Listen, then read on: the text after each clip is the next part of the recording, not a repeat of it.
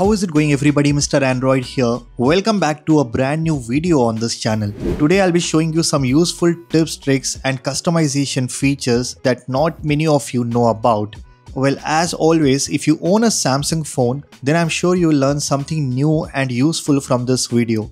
So make sure you watch it until the very end. Also, let's aim for at least 1000 likes on this one. With that said, drop a like, leave a comment and let's get started.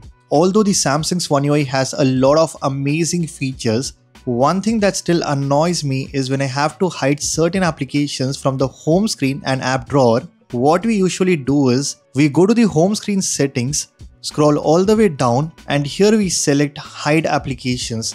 Now simply choose the apps that you want to hide. This basically gets the job done, and when you look for that specific app, you won't find it anywhere on your phone. But what if you want to access that application? Then again you need to go to the home screen settings and unhide the apps that you want to use. I mean, how annoying this can be for someone who just quickly want to access that hidden application. Now in order to fix this, what you can do is you can add those hidden apps onto your Edge panel so it is quickly accessible for you, and then you can actually make the Edge panel invisible so that nobody will know there is an Edge panel on your home screen except you. In order to do that, simply open the panel settings, tap on the pencil icon and here add all those hidden applications that you want to access.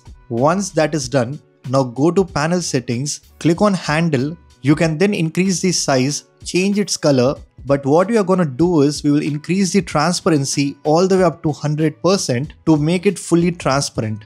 Now every time you want to access the apps that are hidden, you can just open the Edge panel and still access those applications without having to unhide the apps every time.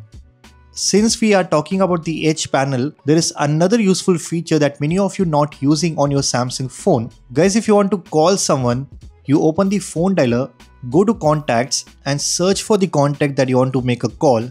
Instead of doing this every time, you can simply add your favorite contacts inside the Edge panel. All you have to do is just go inside the panels and enable the people option. Now just click on edit and add all your favorite contacts to the list. Now whenever you want to make a call, simply swipe over and click on the contact to call directly from your home screen.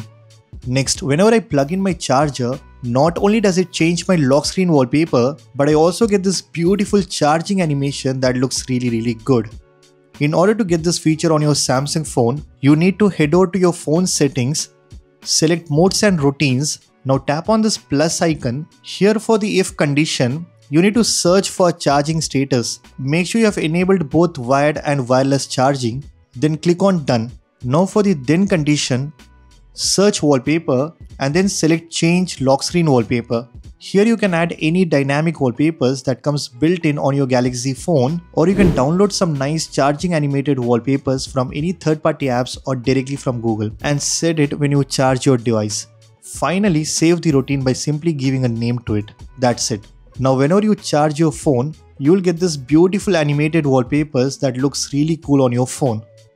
Since we are into customization, there is another interesting feature that I wanted to show you. Whenever you set a new wallpaper to your home screen, you just apply the wallpaper without using any of these wallpaper customization options that are available right at the bottom. Guys, you can add some blur effect, change the color, adjust the saturation, but what's even more exciting here is when you select the frame option, you can create some beautiful shapes and make your wallpaper look even more interesting.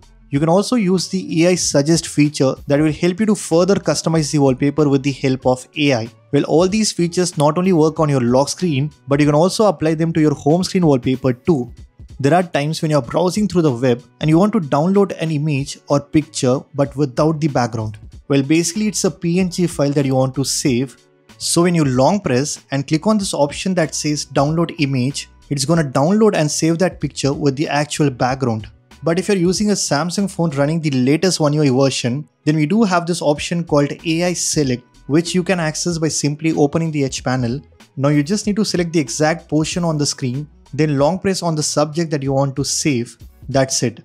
You can either save it as a sticker or download it directly to your gallery. Once done, now when you go to the gallery, you will have a perfect PNG file without any background.